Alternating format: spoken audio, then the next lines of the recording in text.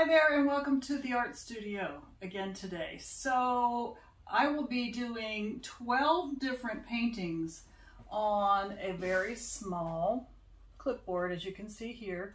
So the space that will be covered will be about 5 inches by 5 inches, and each of the 12 clipboards that I do will have a unique painting. So stay tuned and see what we do with these. All right, so I've taken the little clipboards and I've taped them off with some masking tape, covering most of the back and giving myself a clean edge here. So this will be 5 inches by 5 inches, which will only need about 1 ounce to 1.5 ounces of paint.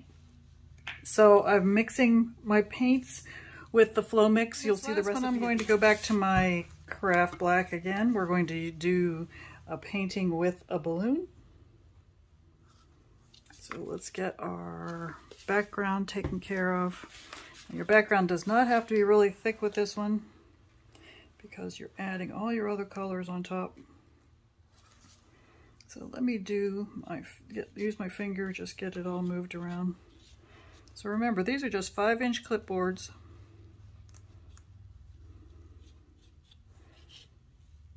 And they're all taped on the back. But this is one of my favorite techniques. So I hope you get a chance to try this one.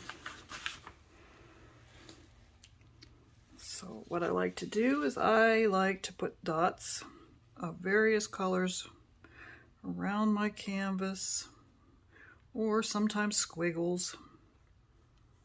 But I want this one to be bright and cheery. So I'm going to try to only use some of my brighter colors.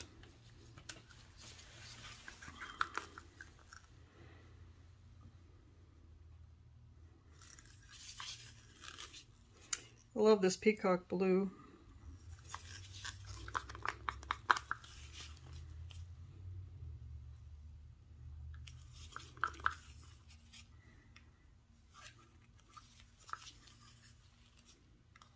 Just trying to scrape it all out of there. Don't want to waste paint.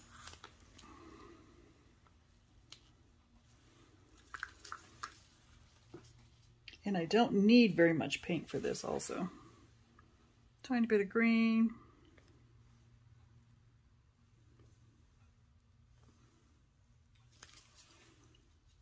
And then to add some contrast, we're going to drizzle some white.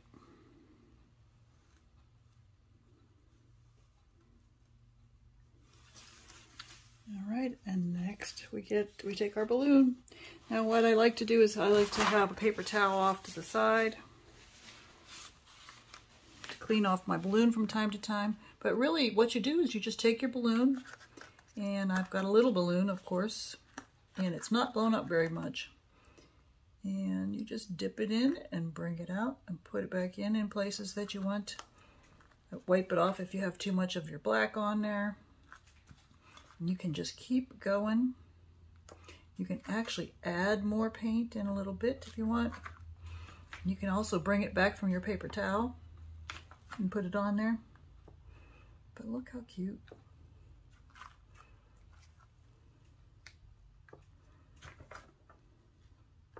So that black is kind of taking over my paint, so I am going to add some more.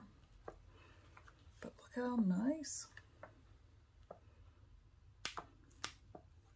If you feel like you have too much of your background black, you can also, now I've done this before, where I just kind of take it and wipe it off.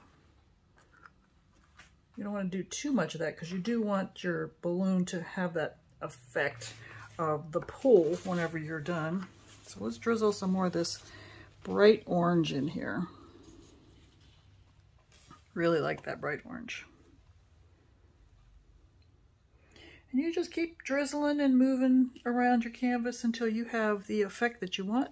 I'm putting more of the green in because I do like that too.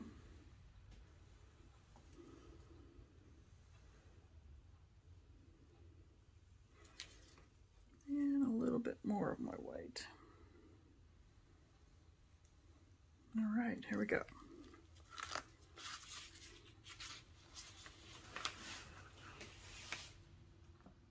There we go.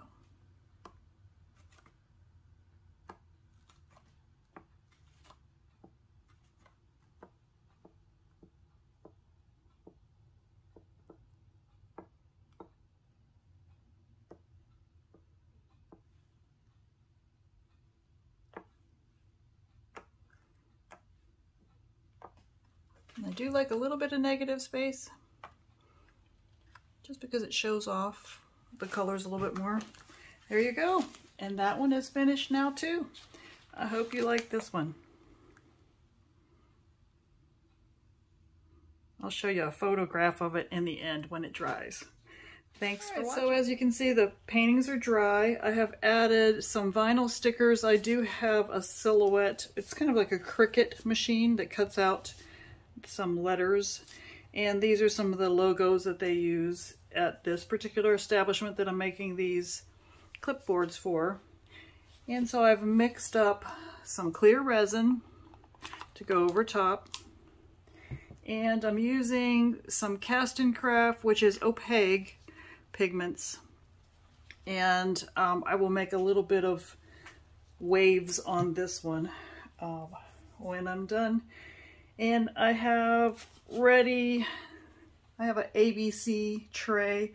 If I have extra resin, I always try to make a couple of the keychains or whatever. So, all right, so we're just going to add a layer.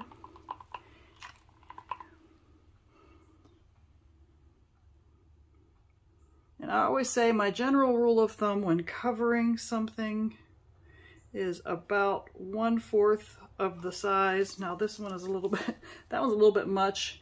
That one's just about right.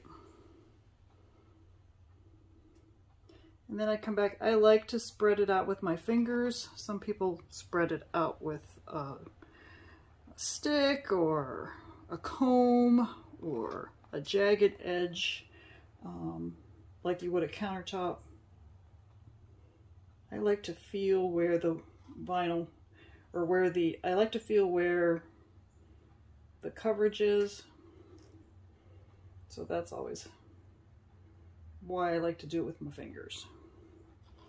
All right, so I'm not going to put as much on this last one just in case I have too much that I need to spill over. And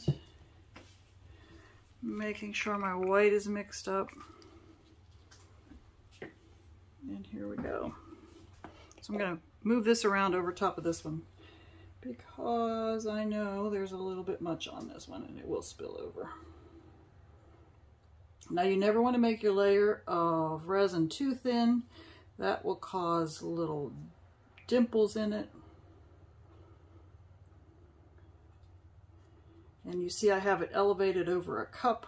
That way it can run over the sides just as much as it wants to. And the back is taped, so I'm not worried about that.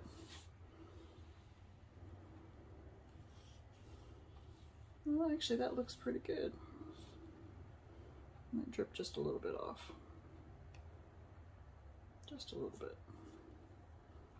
Beautiful. All right, and I'm going to come back with a heat gun and make sure that I go over this because resin will have bubbles in it. That's beautiful. All right, same with this one. I'm going to do it over top of the one that has a little bit less.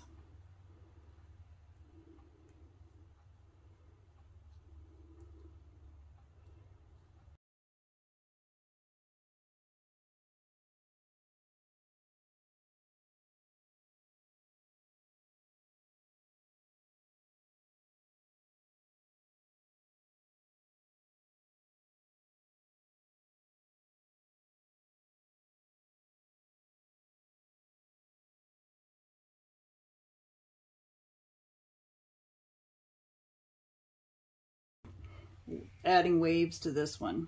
So what I do is I usually just kind of drip just a little bit here and there. And sometimes I pick a place where there would be natural waves out in the ocean.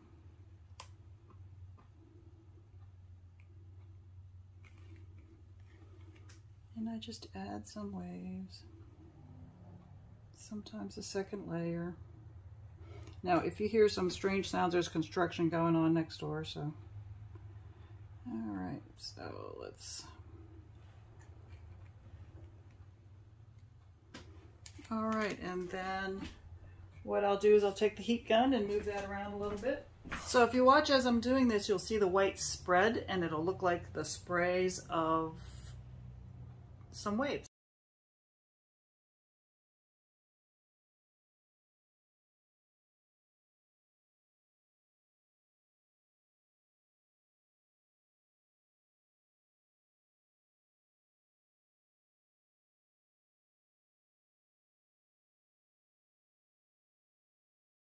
And sometimes I'll come back with another layer of that in a little bit after it cures some more. It'll make more white spots. So that's how you make your waves. All right, so my clipboard has sat overnight. So now it's time to reveal all of this. Now, what I like to do is I like to take an X-Acto knife or a box cutter, and I will make a cut across where the paper tape ends. So with this one, the resin's a little thick, so it's a little hard for me to see where it is. So I will have to loosen this a little bit first and see where it folds up to. So let me get this one off first. Get that out of my way.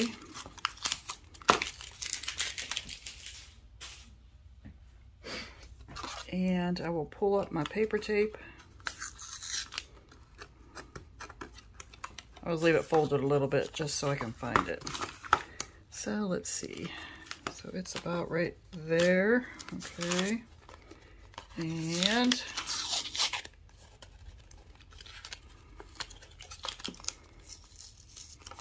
this side's pulling up nicely. Sometimes it doesn't and I have to cut it. So right there I will have to cut that. And that's okay. Gives it a nice little edge.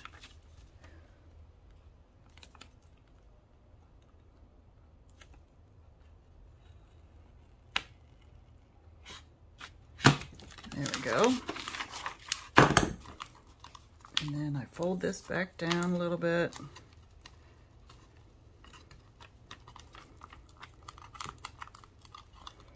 And then it just kind of pops up along the seams. Sometimes I have to clean it up a little bit, but usually it works pretty well. See, now that one's going to have to get cleaned up.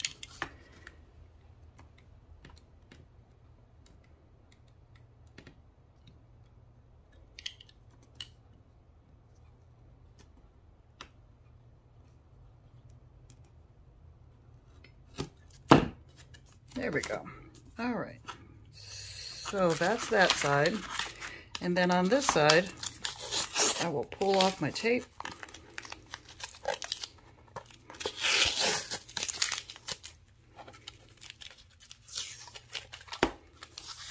A little bit of leakage there, not too much. That's okay.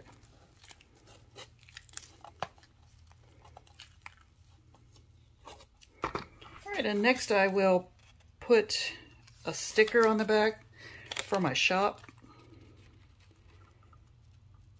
And I actually sprayed these stickers with an acrylic spray, a clear acrylic spray. I know they'll be wiping these down every day and between customers, but it's the sticker is not intended to be permanent. I will actually handwrite some information from my shop on the seam there, but didn't that turn out beautiful? What do you think?